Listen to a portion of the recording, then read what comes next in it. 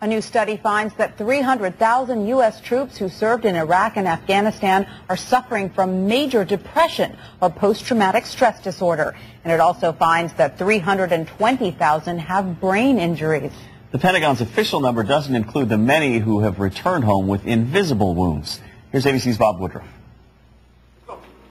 Veterans groups called it a frightening trend, a wake-up call to the nation. Our system is already stressed, and we haven't really even seen the worst of what's to come. After nearly 7 years of war, the study reveals a staggering toll on the mental health of American forces.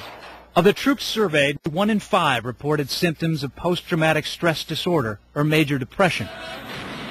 And due to widespread exposure to roadside bombs, nearly 20% report having experienced a probable traumatic brain injury ranging from mild concussions to severe brain trauma.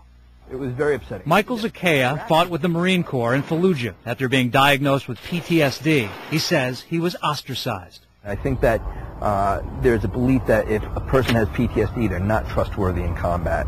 So nobody wants to admit they've got it? Right. Yes. While the military has made progress reducing that stigma Out to the side. and has stepped up mental health screening, the study shows many troubled warriors still falling through the cracks.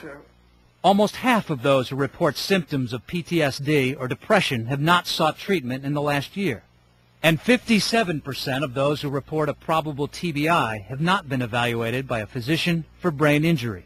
Our culture is so towards performance that we think we can shake it off. If we toughen up, we can get by it. What's needed now is dramatic expansion in mental health care for returning troops. An expansion, the report says, already several years overdue. The question is, are we going to respond, or are we going to put our head in the dirt and hope it'll blow over? The authors of this report estimate it will cost between $4 and $7 billion to take care of all these so-called invisible injuries of this war. Bob Woodruff, ABC News, New York.